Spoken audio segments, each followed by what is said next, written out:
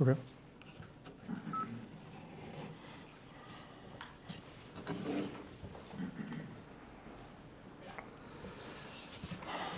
إن الحمد لله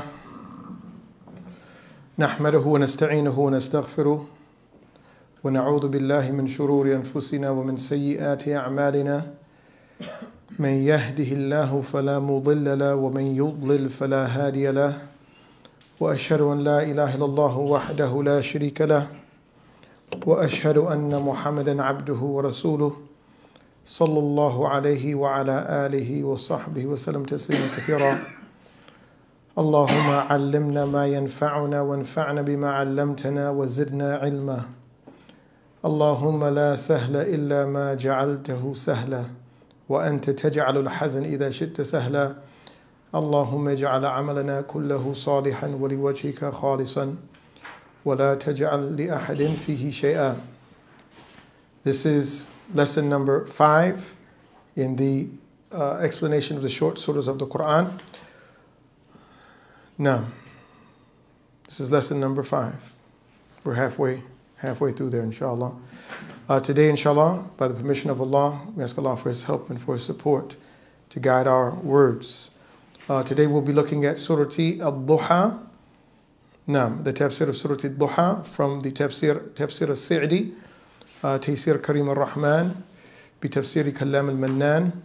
But before we do that, inshallah, we'll look at the study guide for Surah Al-Sharh from the previous week. Question number 1, what are some of the meanings of Allah providing sharh for the Prophet ﷺ's chest? What are some of the meanings of Allah providing sharh for the Prophet ﷺ's chest? Yeah. Accepting the laws of Islam, calling others to Islam, accepting the decree of Allah. Naam. Opening his chest to accept the revelation, to giving da'wah, to having good character, to focusing on the hereafter, and also to accepting the decree of Allah subhanahu wa ta'ala. That Allah subhanahu wa ta'ala guided him to those things. And meaning, again, the implication of that is what? Is that even for someone as wonderful and as great as our Prophet sallallahu alaihi wasallam, that he would not have been able to do what he did without Allah's help. Everybody needs Allah subhanahu wa ta'ala's help. And that's the idea. Everyone needs Allah subhanahu wa ta'ala's help. And that's why in one of the last surahs revealed to the Prophet sallallahu alaihi wasallam, إِذَا جَاءَ نَصْرُ اللَّهِ وَالْفَتْحِ إِذَا جَاءَ نَصْرُ اللَّهِ وَالْفَتْحِ. When the help of Allah comes and the victory. The victory came, the conquest of Mecca came after what? After the help of Allah. It came with the help of Allah. And if Allah did not help him, his da'wah would not have moved forward. And so it's important to remember that no matter how much Allah has blessed us with natural goodness that He created us with, how good our character is, how intelligent we are, how financially savvy we are, none of that makes a difference if Allah subhanahu wa ta'ala does not help us. Number 2, what is the meaning of wizr? What is wizr? So wizr is huge sins, heavy sins, burdensome sins. And what explanation does Surah Al-Fath, chapter number 48, verse 2, give for the removal of the wizr of the Messenger of Allah sallallahu alaihi wasallam? That Allah subhanahu wa ta'ala did what for him?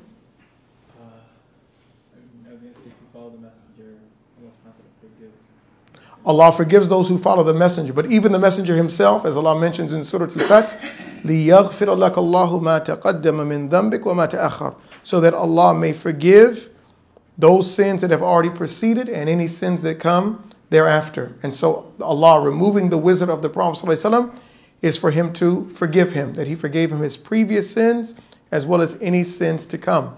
And that is going to be, subhanAllah, in the hadith of Shafa'ah, that is going to be the point by which the Prophet, to let us know how important forgiveness is, that's going to be the point by which the Prophet ﷺ claims or is directed to people seeking shafa'ah for him.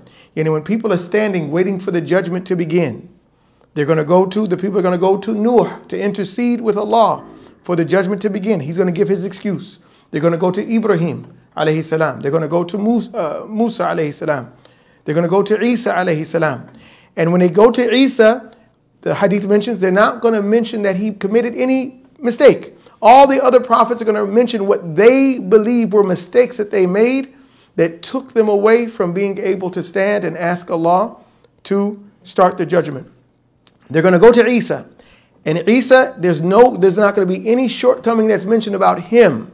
But he's going to say, go to the one whom Allah has forgiven his previous and future sins.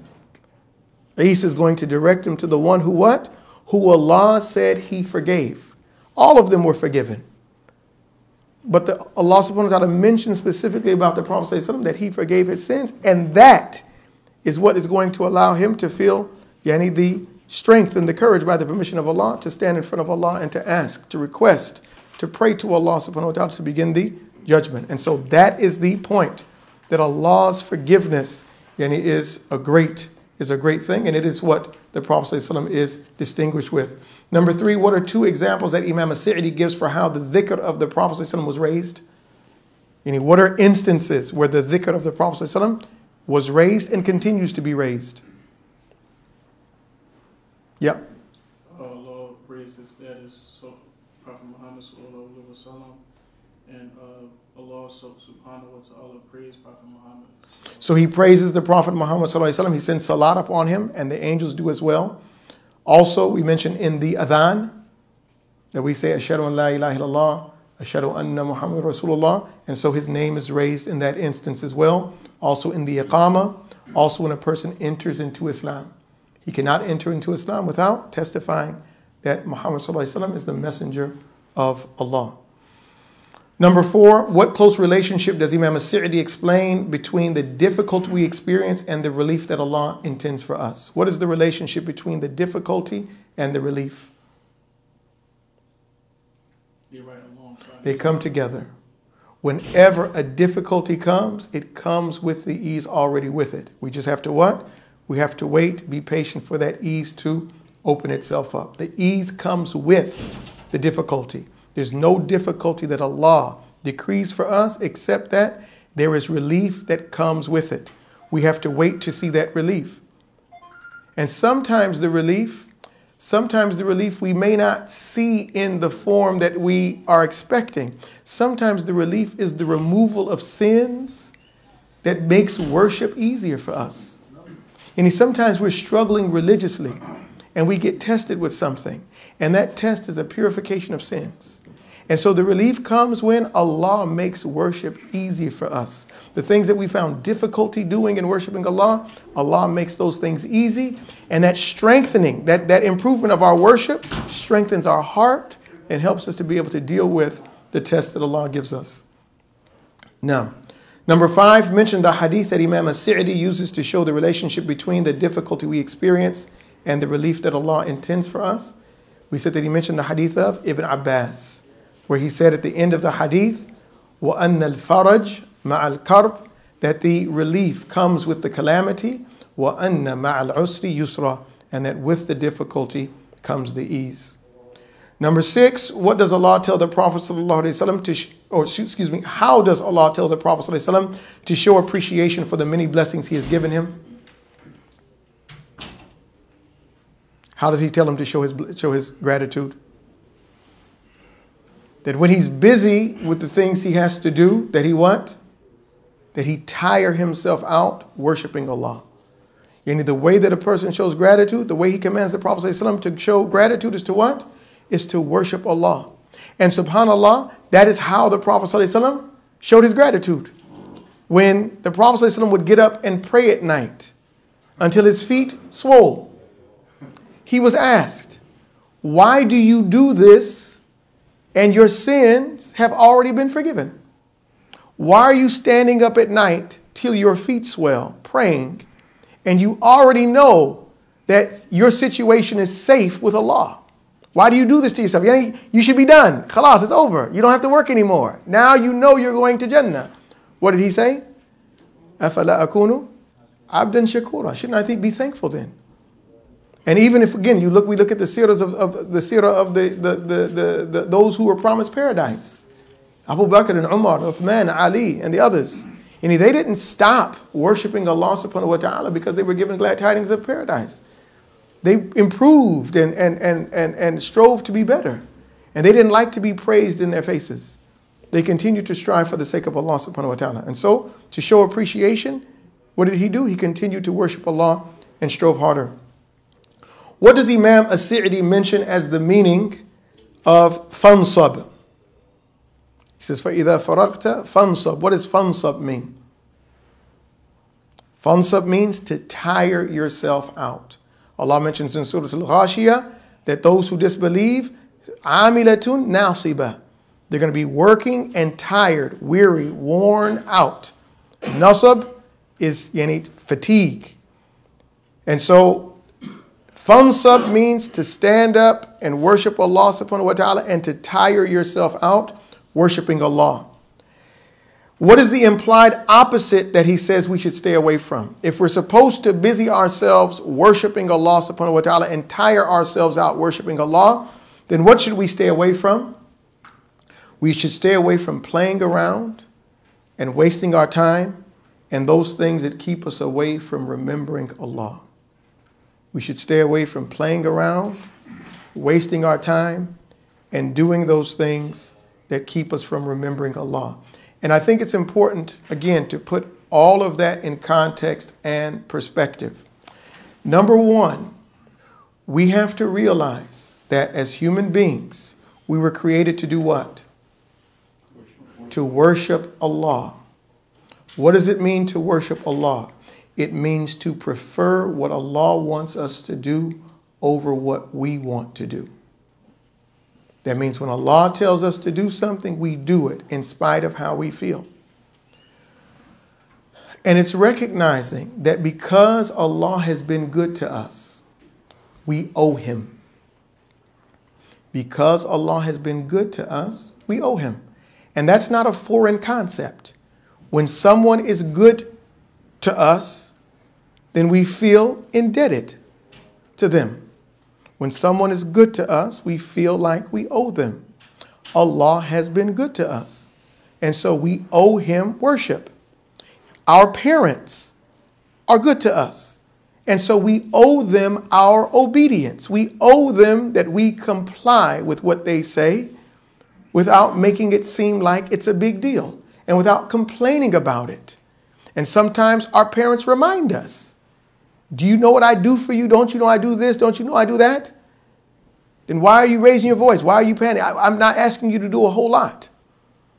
And so Allah subhanahu wa ta'ala doesn't ask us to do a whole lot. That's number one. Number one, we recognize that we have a debt to repay. And again, put that in perspective as it relates to the dunya. If a person has a nice paying job and is comfortable, but he has debt, it's very difficult to enjoy a good time and to spend money freely, and you know that you are in debt. And you owe $50,000, $100,000 to an institution. It's very difficult to be comfortable. You have another $50,000 or $100,000 to pay on a house. It's very difficult to have some sense of freedom and some comfort. And you know you have a debt to pay off. And so a person may what? Do overtime, work extra. Why? So I can get this debt paid off and I can relax. We have a debt with Allah subhanahu wa ta'ala that we have to pay off. And not only do we have a debt that we have to pay off, we continue to take out on the debt. We continue to ask Him. It's not like we stopped at some moment and now we're just working on what's there. No, we continue to ask Him daily. And so we have a debt to pay with Allah subhanahu wa ta'ala. Number two, we can't pay it back because He's been too good to us. And even what we paid back is because He gave us the success to pay Him back. And you take out a loan, and then the bank that you borrowed from is giving you money to pay off the loan. That's the idea. Whatever good we do, Allah blessed us to do the good in the first place. And so what? We owe Him for helping us to do good and to do what He says. And then if Allah is blessing us to understand that, then we have to be concerned with what level are we trying to reach? Yani, do we want the lowest level of Jannah? Or do we want higher levels? Do we want the best? I mean, we're not satisfied in the world with having simple things. A simple car may not cost a whole lot, but we want a nice car. Not what gets us by. Not what gets us from point A to point B. We want something nice. And when we eat, and it doesn't take delicious food to fill our bellies and to nourish us. It doesn't have to taste good and be wonderful for it to be satiating and for it to be nourishing. But we want the food to taste good, and we want to be able to buy nice things. And when we purchase a house, we don't need all types of comfort to lay our head down at night and sleep. But we want something nice. And so that same concept has to go with the hereafter. We want bare minimum for the hereafter because we don't know what the hereafter looks like. We want the niceness of the dunya even though we're going to leave it. And we don't know when we're going to leave it. We don't know how long we're going to have it. A person might buy a car and he has it for a week and then Allah calls him back. Got to drive it for a week. All that work for a week worth of driving. But the hereafter is going to be forever. And these are the realities we have to remind ourselves of. And so we're trying to what? Trying to increase our levels. The Prophet ﷺ said, فَإِذَا سَأَلْتُمُ اللَّهَ فَاسْأَلُوهُ الْفِرْدَوْسِ. If you ask Allah, then ask Him for al-firdaus. Don't ask Him for the bare minimum of Jannah. As long as you're dealing with one who is kind and generous in giving, then what? Ask for the best. But it's not enough just to ask for it. You have to what? You have to work for it. Because working for it shows that you really want it. Working shows that you want it. And it's one thing to say, I want this, I want that, I want this. Yeah, I want a really nice car. Okay. Work for it, you get it. No, it's okay. Huh? If we want it for those, we got to work for it. And so, what we need to understand is that there's too much that we have to work for to have time to play. It's too much. We have this debt to pay off. We have gratitude to show. And we're trying to raise our levels. Those things keep us what? Busy from having time to play. And when I say having time to play, that doesn't mean that we don't have fun and a good time and don't enjoy ourselves with our family. But we learn to do those things with intent and purpose. We relax because we know we have to get back to work. And the relaxation is to help us in our work. We spend a good time with our children because we want to strengthen that relationship with them so that we can have influence over their lives and the dunya doesn't. We're hoping that the quality time we spend with our family is what helps us to have a strong relationship with them. And then when we encourage them to do good, then they want to do good. Because they love us and they know that we want good for them. We want to show them a good time. And so we're trying to get close to Allah by being kind to our families. We show a good time to our wives because we know that that makes Allah happy. Not just because we're trying to relax. The Prophet ﷺ said in the hadith of Sa'd ibn Abi Waqqas, وَلَن تُنْفِقْ نَفَقَةً تَبْتَغِي بِهَا وَجْهَ اللَّهِ إِلَّا أُجِرْتَ عَلَيْهِ حَتَّى مَا تَجْعَلُ فِي إِمْرَأَتِكَ. You will never spend any money.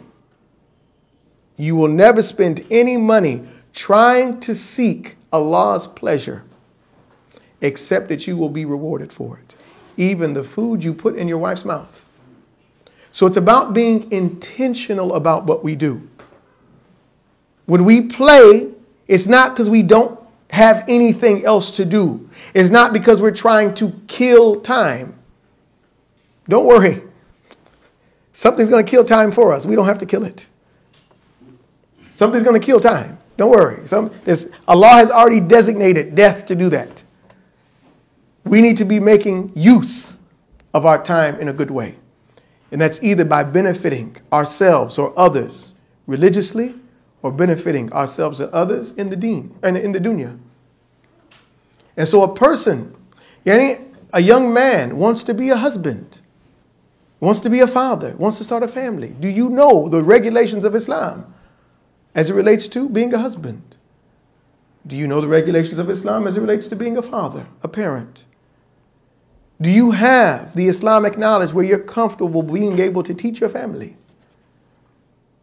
Do you know the adhkar of the morning and the evening by which to seek Allah's help in being able to strive for Allah's sake and earn a living? It's too much for us to learn. Too much that we need individually and as a community to have time to play. Even when we look at our professions, how are you going to use that to benefit the Muslims? Whatever we learn how to do as a profession, as a job, there should be some way we're thinking about, how can I get good deeds with Allah? How can I get close to Allah with what He's blessed me to learn how to do? We should be looking at that. And that should be what we're telling our children. A person may be studying for his test, for his homework, and he's getting a good deed. Why? Because he's planning on using what he's learning to be able to not ask people. And he's planning to use this to what? To benefit the Muslims. And so doing homework becomes worship because it's being done with an intention. And the time that he uses off to play and to relax can become worship. Why? Because he's using it to relax to get back to work. But we don't have time just to be playing, just to be scrolling and flipping through social media like that. Trying to see what other people are saying and other people are doing. Other people are living. And we're watching them live, and we call that life. People who are really not important. They're really not important. And this actor, this actress, this athlete, at the end of the day, no offense, but usually these people, they're not the best people. Usually they're not like the best of society. And what they earn and what they do, they don't use to benefit other people. And so who are they that we should be worrying about how they live? What do we know about the companions of the Prophet sallallahu alaihi wasallam? And in the hadith of Anas ibn Malik radiallahu anhu, he explained to us why it's important to learn about the lives of the Prophet sallallahu alaihi wasallam and his companions. He said, a man came to the Prophet sallallahu alaihi wasallam and he said, Mata sa'a, when is the day of judgment going to be? And the Prophet sallallahu alaihi wasallam asked him, Mada sta'adatta laha, what have you prepared for it? And don't ask me about when it's going to come. When it comes, it's going to come. What have you prepared for it? He said, Masta'adadtu kabira shay. I haven't prepared much. Illa anni uhibbu Allah wa rasulah. Except that I love Allah and His Messenger. Qala satakunu ma'a man ahbabt. You will be with who you love. Anas ibn Malik says, we weren't happier on any other day than when we heard the Prophet ﷺ say, a person will be with whom he loves. And then Anas ibn Malik himself said, and I swear that I love the Prophet ﷺ, and I love Abu Bakr, and I love Umar, and I ask Allah to place me with them, even though my actions don't compare to theirs. He loved the Prophet ﷺ, and he loved Abu Bakr, and he loved Umar, radiallahu anhum. And he hoped that based upon that love, that Allah would do what? Raise his levels. Because the Prophet ﷺ said, a person will be with whom he loves. And so a person has to look at who he loves. And you want to know how we know what we love? It's where we spend our time and our money. It's where we spend our time and our money. Whatever we spend our time doing most, that's what we love. We spend our time on social media a lot because we love ourselves. We love ourselves. We want to see how many likes and comments and feedback that we have from people. No, and we spend our money on things that make people like us because we love ourselves. Or we spend our money on things, tickets to events, because those are the things that we love. And so we have to be careful, and we have to just make sure that we are using our time. And we have to take ourselves to account. Now, we don't have time to waste. We don't have time to play. And when we play with intention. We play because there's a purpose behind that playing. And other than that, then we are working to make ourselves better and make the community better and get closer to Allah subhanahu wa ta'ala. Now, and so looking now, inshallah, at Surah Ad-Dhuha, The first thing to mention, mashallah, one of the brothers who attends the class, mashallah, he mentioned earlier in the week, and he said it seems like Surah Sharh and Surah Ad-Dhuha seems like they are related to one another because they both talk about blessings. And there are some of the scholars, amongst them Fouse, who is from the scholars of Yemen, who mentioned, he was from the students of Ibn Abbas, where he mentioned that these two surahs were one surah. That Surah Ad-Dhuha and Surah Sharh were one surah. And it wasn't a prevalent statement, but there was a scholar that said that the two of them were one surah. And again, Tawus was the student of Ibn Abbas, and Ibn Abbas, the Prophet ﷺ prayed for him to teach him the meanings of the Qur'an. So it's not a far-fetched statement, and a person that looks at the two surahs see that they are very closely related. If I were to offer my own input, the relationship between them seems to be very similar to the relationship between Surah Al-Falaq and Surah An-Nas. They're both ways of seeking refuge, but they're seeking refuge. Surah Al-Falaq is about seeking refuge from the harm of harm in general and harm in the dunya, whereas Surah An-Nas seems to be focusing more on harm in the deen and protecting one's heart. And so Surah Ad-Dhuha looks at the blessings of Allah subhanahu wa ta'ala, and this is some of the scholars of Tafsir have mentioned. They look at the blessings of Allah before he became a prophet. Sallallahu Alaihi Wasallam. The blessings of Allah subhanahu wa ta'ala on the Prophet Sallallahu Alaihi Wasallam before he became a prophet. And then Surah Sharh looks at the blessings on the Prophet Sallallahu Alaihi Wasallam after he became a prophet. Allah opened his chest to receiving more revelation and to improving himself and becoming better in what he is. And he also forgave him his sins. And he raised his mention, sallallahu alayhi wasallam. Whereas Surah Ad-Dhuha talks about what happened before he became a prophet or when he first became a prophet. Now, and so Allah subhanahu wa ta'ala begins by saying, وَالضُّحَى وَاللَّيْلِ إِذَا سَجَى. Imam al-Sa'di, he says, أَقْسَمَ تَعَالَى بِالنَّهَارِ إِذَا انْتَشَرَ ضِيَاؤُهُ. He says Allah subhanahu wa ta'ala swears by the day when its light spreads. Ad-Dhuha is the time when the light, it spreads. It's after the sun has risen, then that time is Ad-Dhuha all the way until just before Salatul Dhuhr. Now, so he swears by Ad-Dhuha, and then he says, وَبِاللَّيْلِ, and he swears by the night. إِذَا سَجَى, he says, وَإِدْلَهَمَّتْ ظُلْمَتُهُ, and when its darkness becomes extremely dark. إِدْلَهَمَّتْ ظُلْمَتُهُ means that its darkness really sets in. So he swears by the day when its light sets in, and by the darkness or by the night when its darkness sets in. And as we mentioned previously, the scholars mentioned that there is a connection, or Ibn al-Qayyim in particular mentions there's a connection between what's being sworn by and what's being sworn about. Imam al-Sa'di says he swears by these things by the daytime and when its light spreads, and by the nighttime and when its darkness spreads. Ala i'tina illahi bi rasulihi sallallahu alayhi wasallam.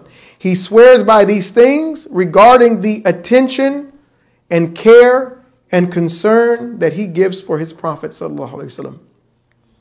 He is swearing by the daytime when its light spreads, and by the nighttime when its darkness spreads. About what? About the fact that he has given care and concern and attention to the Prophet sallallahu alaihi wasallam.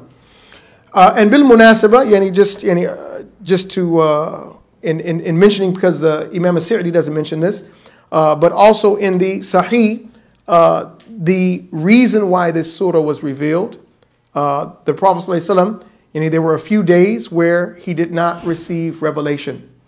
And so some of the kuffar, amongst them mentioned in particular was Jamil, who was the wife of Abu Lahab. She came to him and she said, I see that your shaitan has left you. I see that your shaitan has left you. And you're not talking about what's been revealed to you for a couple of days, so whatever was coming to you is gone from you now. And so when the Prophet ﷺ heard that, it made him sad. It made him sad. And some other people from the Quraysh said that, I see that you've made your shaitan angry. you've made your shaitan angry. And so Allah subhanahu wa ta'ala revealed this surah, Wad-Dhuha, I swear by the daytime when the light spreads in it, Wa-layli idha saja, and by the night when its darkness spreads, that your Lord, ma wadda'aka rabbuk, that your Lord has not left you. Now, and so from the connections that have been made between what's being sworn by and what's being sworn about, some of the scholars have mentioned that what it indicates is that Allah, no matter in the dark moments and in the light moments, day and night, Allah subhanahu wa ta'ala is with you, watching you. He has not left you. Whether it's daytime or nighttime, all the time, Allah subhanahu wa ta'ala is with you, looking after you, caring for you, concerned about your situation. Now, and some of the other scholars have mentioned that Allah mentions the duha, before He mentions the night, showing that the light is coming after the darkness, after the difficult times, after what has made you sad. Allah is going to bring light, back to your heart. Whatever darkness or difficulty you're experiencing, that Allah is going to bring light from that. The revelation that has missed you, that dark moment where you were not receiving revelation, there is revelation coming after that that will bring light to your heart. So after that dark period, the light of revelation is coming back to your heart. That's what different scholars have mentioned as the relationship between what's being sworn about and what's being sworn by and what's being sworn about. Imam As-Sa'di, he says, فَقَالَ مَا وَدَّعَكَ رَبُّكَ, he says, مَا تَرَكَكَ مُنْذُ اِعْتَنَا بِكَ, that your Lord has not left you from the moment that He's given attention to you. He says, وَلَا أَهْمَلَكَ مُنْذُ رَبَّاكَ وَرَعَاكَ, and He has not left you, He has not stopped giving attention to you once He has cared for you and looked after you. بل لم يزل يربيك أكمل تربية ويعليك درجة بعد درجة.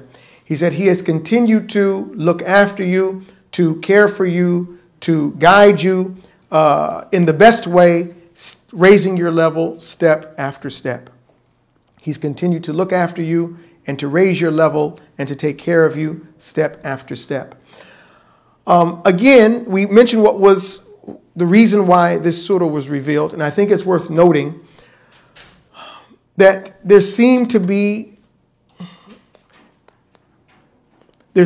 similarities between this surah and Surah Al-Fajr, and we'll look at that inshallah a little bit later. But one point worth noting is that when the revelation ceased for a moment, the disbelievers took that as an indication that the Prophet ﷺ has messed up his relationship with Allah subhanahu wa ta'ala. And in Surah Al-Fajr, Allah subhanahu wa ta'ala mentions that the way that the kuffar look at life is based upon what happens to them in the dunya. That people, it's natural, if people don't know who Allah is, that they judge their relationship with Allah based upon what? What happens in the dunya. And so when times are good, then they say what? My Lord loves me. And when times are difficult, they think that Allah doesn't care about them anymore. And Allah says, Kalla, no, that's not the way it works. It's not that if you're rich and comfortable and wealthy and you got a job and everything is fine and nobody's sick, that Allah loves you. And if you get tested in those things, then that means Allah doesn't love you. No, that's not the way Allah works. Actually, the more Allah loves a person, then the more He what? He tests them to strengthen their hearts. And we ask Allah for al-afiyah. Don't ever ask Allah to test you. You ask Allah to save you from the test. We ask Allah to save us from being tested because we don't know how we're going to react. We don't know how we're going to deal with it. But when He tests us, and if He tests us, then we're what? We're patient. And if a person looks at the life of the Prophet ﷺ, that he sees what? That the Prophet ﷺ was tested over and over again in so many different ways. And the Prophet ﷺ was the most beloved person to Allah subhanahu wa ta'ala. And so being tested in the dunya is not an indication of Allah's love. But if a person doesn't know Allah, then that's how they're going to think that Allah operates. Because that's how people operate. When we don't know Allah, then we're going to compare Allah to people. And that's a problem. Because people are selfish in that way, they give you when they love you and they don't give when they don't love you, then we assume when we don't have revelation that that's how Allah is. It's not how Allah is. Allah gives to those whom He loves and those whom He doesn't love as a test. If this dunya meant anything to Allah, the disbeliever would not breathe. If this world meant anything to Allah, the disbeliever would not breathe air. And so the fact that disbelievers are wealthy, are comfortable in this dunya that they have is an indication that this dunya does not mean much. And as Allah mentions in Surah Al-Fajr, and I advise you to go back and read it, Allah mentions that whatever He gives or He withholds is a what? Is a test. That's all it is. What He gives and what He withholds is a test. That's all it is. And so we don't use what happens in this dunya as a measure of Allah's love. It's not that if we're struggling financially, Allah doesn't love us. And then when we're financially comfortable, Allah loves us. No. In the previous surah we said what? With the difficulty already comes the ease. It's a test. With the difficulty comes the ease. And sometimes the comfort is really going to be the difficulty, because that's what's going to be difficult later on. You know, a person has to work when Allah is good to them to be what? To be grateful. And Allah is always good to us. We have to learn to be appreciative for the goodness, because if we're not appreciative, then it's going to be a source of regret. No. And so we don't use the dunya to measure. We don't use the dunya as a measure. But that's how the disbelievers look at things. He says, مَا وَدَّعَكَ رَبُّكَ وَمَا قَلَى. He says, يعني وَمَا قَلَاكَ اللَّهِ. Yani Allah has not qalaq, meaning He has not hated you after loving you.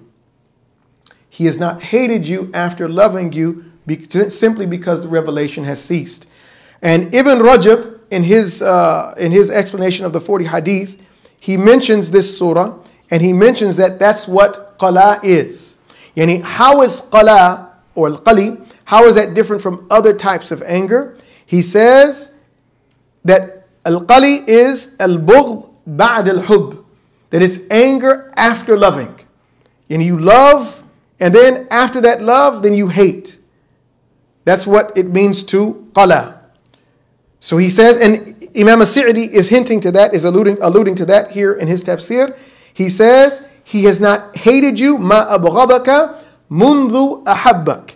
He has not hated you since He has loved you. فَإِنَّ نَفْيَ الضِّدْ دَلِيلٌ عَلَى ثُبُوتِ ضِدِّهِ. Yani, he says, because negating the opposite or negating something affirms the opposite. Yani, when Allah is saying He has not left you, that means that He's with you. And when He says He does not hate you, that means He loves you. Allah is affirming that He loves the Prophet ﷺ, and that He's affirming that He's with him, that He's supporting him. How is He affirming that? By negating the opposite. By saying that He hasn't left him, and that He doesn't hate him, is affirming that He's with him and that He loves him. He says, فَإِنَّ نَفْيَ الضِّدْ دَلِيلٌ عَلَى ثَبُوتِ ضِدِّهِ. He says, because negating something is an affirmation of its opposite. وَالنَّفْيُ الْمَغْضِ لَا يَكُونُ مَدْحًا إِلَّا إِذَا تَضَمَّنَ ثُبُوتِ الْكَمَالِ.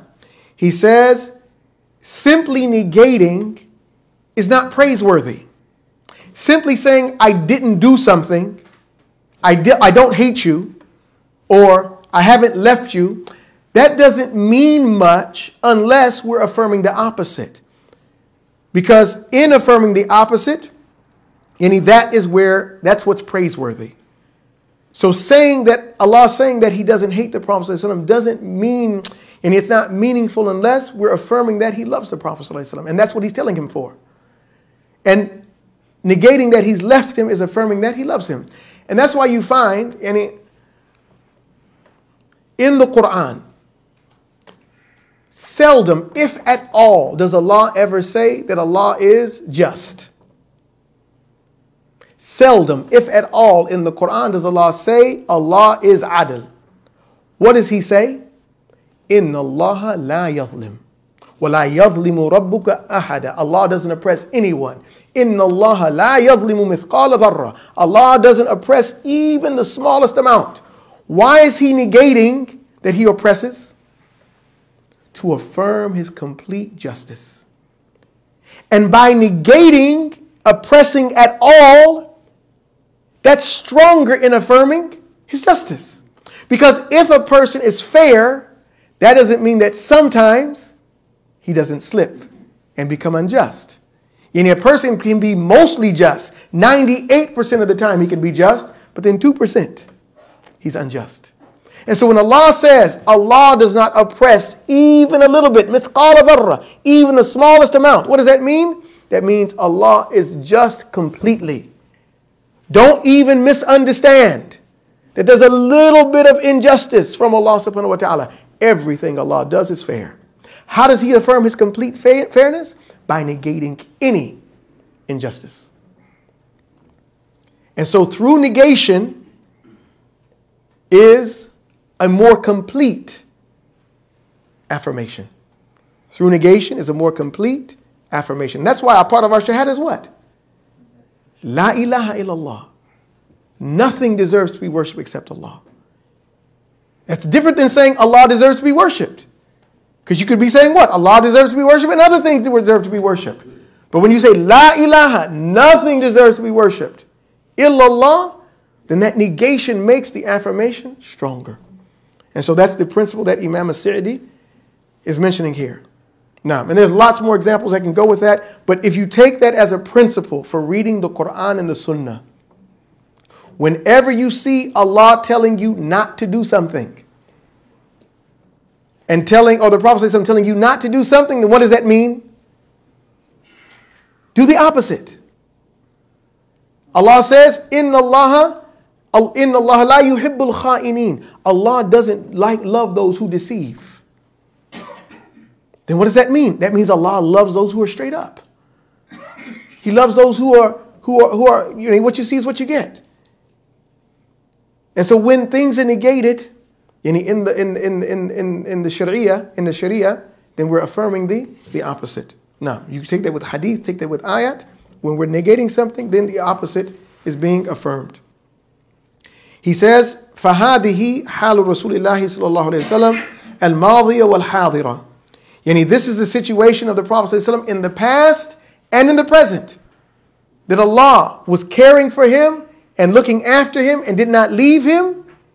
And now that He's made him a messenger and sent him to mankind, then He also has not left him and is not angry with him.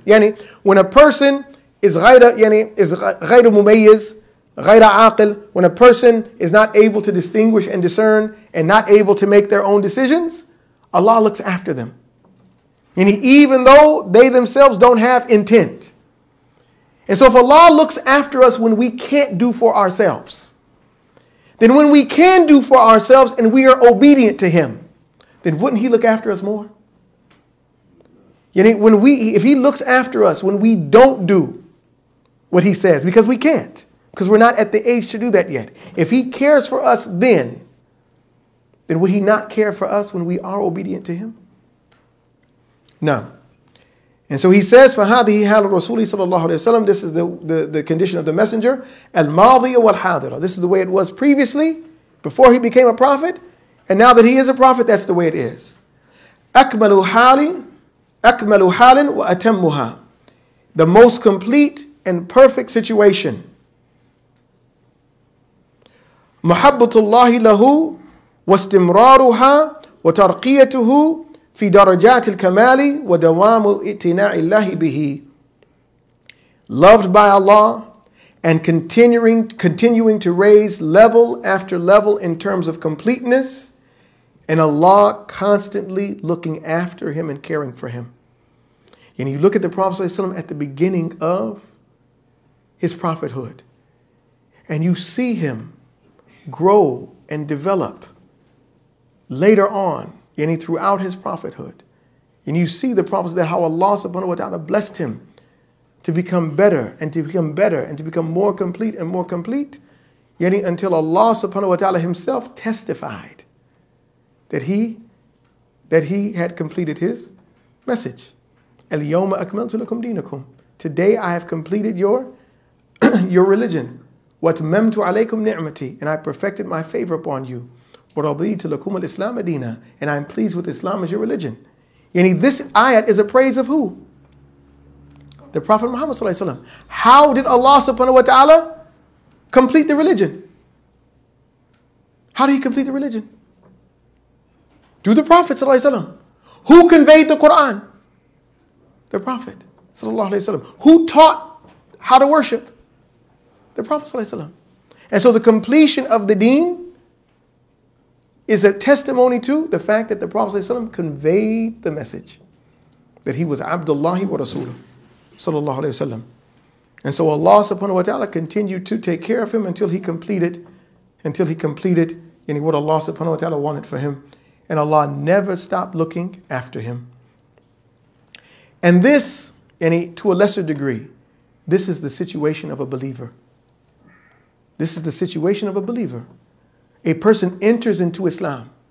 And if he's true in that Islam, Allah continues to look after him and to cause him to grow until he becomes a different human being. When a person accepted Islam, if a person accepted Islam 5 years ago, 10 years ago, the hope is he can look back and see himself as a better worshiper than he was 10 years ago. Yeah, there's still a struggle, but it wasn't like day one. When he first became a Muslim, he didn't know how to recite Surah Al-Fatiha. He didn't know how to pray.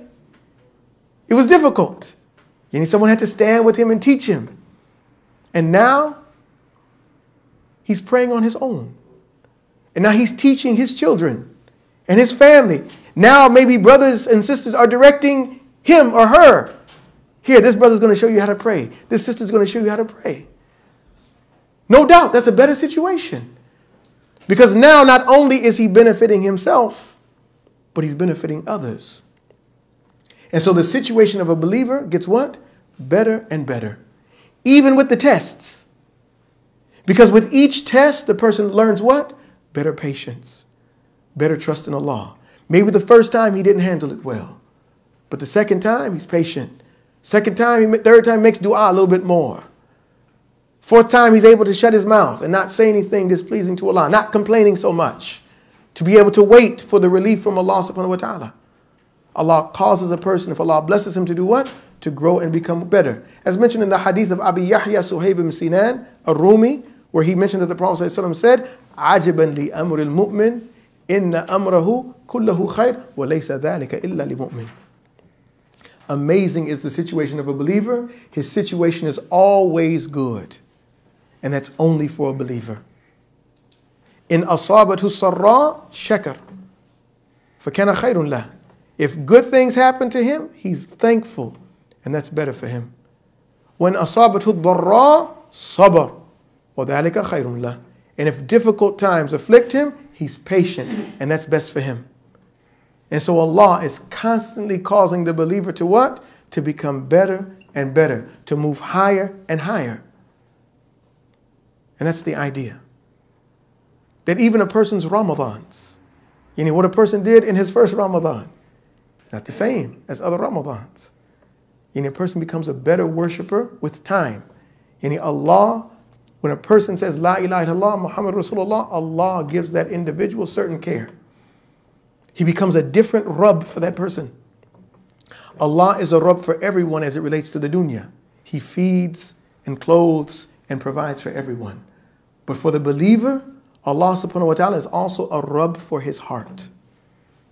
And he blesses him to learn more and to do better and to move things that he used to do and not care about. Now when he does them, he feels remorse in his heart.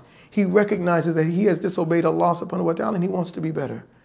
And this is a raising of the level of an individual. When he recognizes that his actions should be judged by the Qur'an and the sunnah.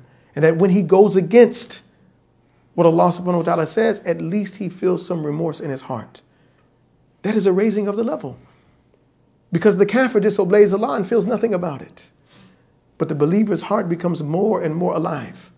And if a person is struggling with something, if he continues to pray and ask Allah to guide his heart, then Allah will bless that person to leave that thing that is a challenge for him. Now, until he enters him into his Jannah without any sins and only enjoying the bounties of Allah subhanahu wa ta'ala. He says, وَأَمَّا حَالُهُ الْمُسْتَقْبَلَ, as for his future condition, فَقَالَ وَلَلْآخِرَةُ خَيْرٌ لَكَ مِنَ الْأُولَى. He says, the hereafter, or what's later, is better for you than what was first. Yani, your later situation is going to be better than your initial situation. He says,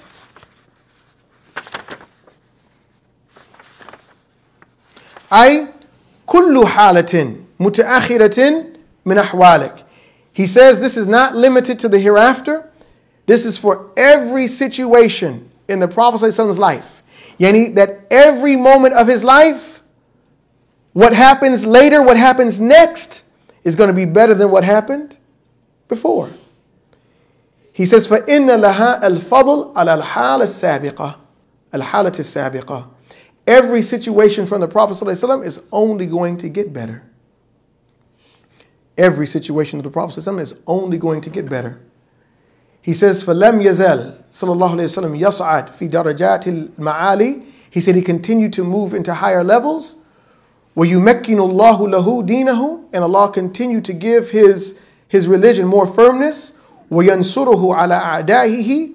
And that he strengthened him against his enemies. وَيُسَدِّدُهُ. And he reassured him and reaffirmed him. فِي أَحْوَالِهِ. In his situations. حَتَّى مَاتَ. Until he died. وَقَدْ وَصَلَ إِلَى حَالٍ مَا وَصَلَ إِلَيْهَا الْأَوَّلُونَ وَالْآخِرُونَ.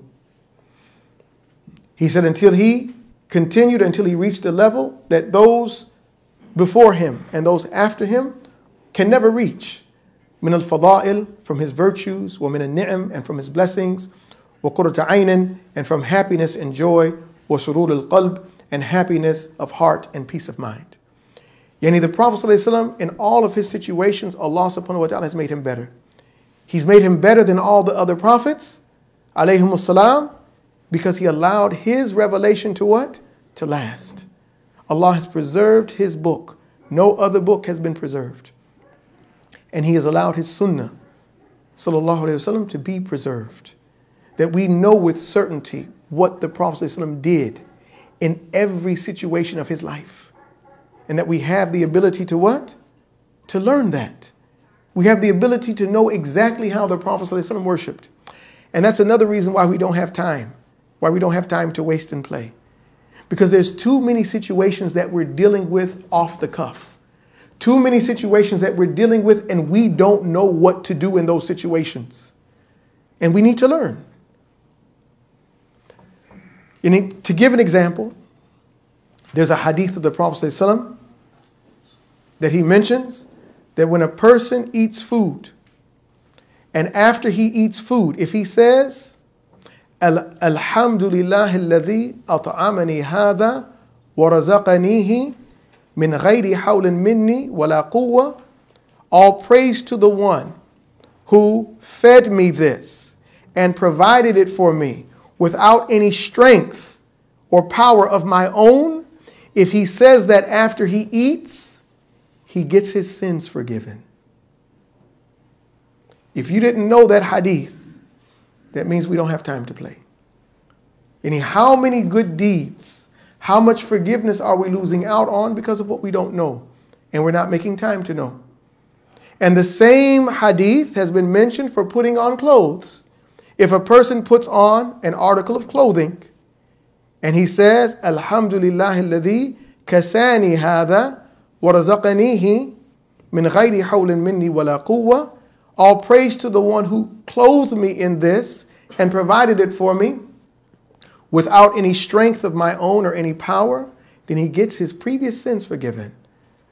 A person puts on his pants and says something that gets his sins forgiven, and his shirt and says something and gets his sins forgiven, and his jacket and says something to get his sins forgiven, and his hat and says something to get his sins forgiven. It didn't say once he gets dressed. He said if he puts on his clothing. And each of these is its own article of clothing. And if we're looking at why would a person be forgiven for something like that, Allah forgives and blesses those who praise Him. Because if a person praises Allah for what he gets, then that shows that he's what? Grateful. And Allah says in the Qur'an in Surah Ibrahim, وَإِذْ تَأَذَّنَ رَبُّكُمْ لَإِن شَكَرْتُمْ لَأَزِيدَنَّكُمْ. And when your Lord proclaimed, if you're grateful, I will do what? I will increase you. And a person says Alhamdulillah in Surah Al-Fatiha, and if he left his home and came to the masjid, and the Imam says, غَيْرِ الْمَغْضُوبِ عَلَيْهِمْ وَلَا الضَّالِينَ. If the person behind the Imam in the masjid, this is a fadilah for the masjid. If a person behind the Imam says, Ameen, to what? To Alhamdulillah, what's going to happen? His previous sins get forgiven. And also in the masjid, when the Imam raises up and says, Sami Allahu liman hamida, if those behind him say, Rabbana wa lakal hamd, O Allah, and to you, O our Lord, and to you is the praise, what happens? He gets his previous sins forgiven. This is in Sahih Bukhari. This is why we don't have time to play. You know, how many opportunities are we losing on getting our sins forgiven? On getting our sins forgiven. Because we just don't know. And no one's going to get to Jannah unless his sins are forgiven. And everybody sins. Everybody falls short. You know why? Because we're not grateful enough for Allah's blessings. That's the sin. The sin is the oppression of ourselves, is that we are not thankful for the blessings of Allah subhanahu wa ta'ala. And we can't be. Because we don't know them all. Because we don't know all the ways that Allah has blessed us. And because the blessings of Allah are too many to count, then we can't appreciate them. Yani appreciate, show gratitude to Allah for every breath that we take. If you said, Alhamdulillah, every time you took a breath, then you couldn't do anything else. If we said thank you to Allah, Alhamdulillah, every time our heart beats, then we couldn't do anything else. Which is why when we leave the bathroom, we say what? Gufranak. Why are you seeking forgiveness for leaving the bathroom? Is it because using the bathroom is a sin? No. Because we can't thank Allah enough for His blessings. The blessing of being able to get that poison out of your body. And being able to chew it. And being able to swallow it. And for your body to be able to digest that food and then get rid of it. All those are different blessings that need to be what? Appreciated. Don't you as a parent? Don't you as a friend? Don't you as a teacher? Don't you as an employee? You get paid to work. But you want to be appreciated. Allahu Akbar. Money isn't enough. Money isn't enough. We get paid to work, but we want to be what? Appreciated. Recognized that I did a good job. Because everybody doesn't do a good job. No. Allah could have left us to anyone to take care of us, but He didn't. He took care of us Himself. Not only in our dunya, but in our deen. He made sure that that men would go hungry and leave their homes and struggle and be fought against. Why? To make sure that you and I got revelation. He made sure that people would have the heart to sacrifice for this deen. Why? So that you and I now could worship in comfort. The Prophet ﷺ and his companions didn't pray in masajid like this. They didn't have air conditioning and heaters. And they didn't eat nice meals all the time, most of the time. Why did they suffer like that? Allah gave them heart to do what? To transmit the deen. And that's what we got to have. And we got to look at that and be inspired. We got to have heart to pass this deen on. We got to have heart to work so that our children who come after us have what they need to be able to keep pushing. And so the point is what? Who did that for us? Allah. Allah put it in people's hearts like that. Imam al-Bukhari, he put it in Imam al-Bukhari's heart to what? To not just travel the land and take vacations. To sit down and write hadith after hadith after hadith after hadith. To travel here and travel here to study. Why? So that we can have Sahih Bukhari sitting on the bookshelf, looking at it. Yeah. That's the reality. And so we have to be appreciative. And so we owe gratitude. And it's too much for us to what? It's too much for us to show. And so we need what? Allah's forgiveness. We need Allah's forgiveness. And subhanAllah, and perhaps let's end on this point. Yeah, we'll pick up where we left off. I'm not in a rush. Don't need to be in a rush, huh? In Sahih Muslim, and this is important for da'wah, and it's important for us to understand. Because a lot of times, disbelievers, kuffar, they say they don't understand. They don't understand how Allah subhanahu wa ta'ala could punish people when they're nice. They don't understand how Allah can punish people when they're nice people. Aisha asked the Prophet ﷺ about one of her ancestors. His name was, one of her forefathers, his name was Ibn Jud'an. She said, Ya Rasulullah, Ibn Jud'an, he used to feed the poor and he used to keep good family ties. هل ينفعه ذلك يوم القيامة? Will that benefit him on the day of judgment? The Prophet ﷺ said, لا. No. إنه لم يقل يوما من الدهر. He never said a day in his life, رب اغفر لي خطيئتي يوم الدين. He never said a day in his life, my Lord, forgive me my sins on the day of judgment. No matter how nice you are, you have not fulfilled Allah's right. That's the idea. Allah has rights that deserve to be fulfilled. And whoever strives to fulfill those rights, Allah will do what? Forgive them and let them go. And whoever does not even acknowledge the right. When a person says, La ilaha illallah, what did he do? Why does he deserve saying La ilaha illallah? Why does he deserve Jannah for that? Because he acknowledged Allah has rights, even if he falls short in fulfilling them. The kafir, the disbeliever, doesn't acknowledge. He doesn't say, Allah, I recognize you have rights, I'm falling short in fulfilling them. He doesn't acknowledge Allah has a right at all. And so because of that, he deserves to be punished. We deserve to be punished too. Because even though we acknowledge the right, we didn't fulfill it. But because we tried to fulfill it, then Allah does what? Lets us go. And this explains for us the first hadith in Kitab al-Tawheed, the hadith of Mu'adh ibn Jabal, radiyallahu anhu, where he was riding behind the Prophet ﷺ one day, and the Prophet ﷺ said, Ya Mu'adh, do you know the right of Allah on his slaves and the right of the slaves on Allah? He said, Allahu wa Rasuluhu a'lam. He said, Allah and his messenger know best. And this hadith is in Bukhari and Muslim. He says, the right of Allah on the slaves أن يعبدوه ولا يشركوا به شيئا is to worship him and not commit shirk. That is Allah's what? His right. وَحَقُّ الْعِبَادِ عَلَى اللَّهِ, and the right of the slave on Allah, أَن لَا يُعَذِّبَ مَنْ لَا يُشْرِكْ بِهِ شَيْئًا.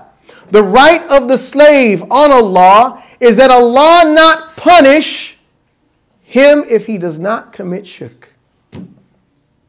The right of the slave is what? To not be punished if he does not commit shirk. Meaning, if he does commit shirk, if he does not make the acknowledgement that Allah has rights that distinguish him from the creation, he deserves what? To be punished. Then the Prophet ﷺ said, then Mu'adh said, Ya Rasulullah, afala ubashiru nas, should I not give glad tidings to the people? That they have this right on Allah, they have the right that Allah not punish them if they fulfill this right. He said, La tubashirhum fa yattakilu. Don't give them the glad tidings. Because they're going to do what? They're going to depend on the promise and they're not going to do any work. You're going to depend on the promise and not do any work. And when they don't do the work, then they're not going to do what? They're not going to fulfill the right to the best of their ability. And so that's the idea. That's the idea. Allah has rights. And La ilaha illallah is about fulfilling the right of Allah. And everybody falls short in fulfilling that right. But the person who says La ilaha illallah and prays is what? Is acknowledging the right. And is making the minimal effort to fulfill the right. The person who never says La ilaha illallah is not what? Is not acknowledging that Allah has a right. And because Allah's right is so great, then the punishment is severe. Because Allah's right is so great, the punishment is severe. Federal crimes are different than state crimes, right? It's different level, right? Why? Because a crime against the state is against a small entity. A federal crime is against the entire government. They're different levels. And so they have different what? Sentencing standards. And so Allah, this is beyond federal. This is another level. And so don't try to imagine. Just like you can't imagine the greatness of Allah's qualities, then we also cannot imagine the greatness of His rights. And because of that, then we have to recognize that we fall short in recognizing the greatness of His punishment and also the greatness of His reward. Now, and so we ask Allah subhanahu wa ta'ala to help us to strive to fulfill His rights and that He bless us to be better all the time. And that's from the dua of the Prophet sallallahu alaihi wasallam, where he used to say, now, the dua of the Prophet sallallahu alaihi wasallam that he used to say, and this is dua for any time. Allahumma aslih li dini alladhi huwa ismatu amri. Oh Allah, rectify my deen, which is what keeps my life together. Wa aslih li dunyaya. Oh Allah, rectify my dunya allati fiha ma'ashi, which is what, it's where I have to live. Wa aslih li akhirati, and rectify my hereafter. Allati ilayha ma'adi, which is where I have to return.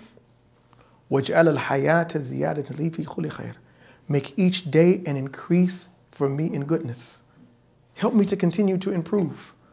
وَجَلَ الْمَوْتَ رَاحَةً لِي مِنْ كُلِّ شَرٍ. And make death the end of all evil. We ask Allah subhanahu wa ta'ala to make each day for us as believers an increase in goodness, and that He make death, whenever it comes for us, may He make it a relief to any evil. Subhanahu wa bihamdik, ashhadu an la ilaha illa ant, astaghfiruka wa atubu ilayk, wa sallallahu nabiyyan Muhammad wa alihi wa sahbihi wa sallam.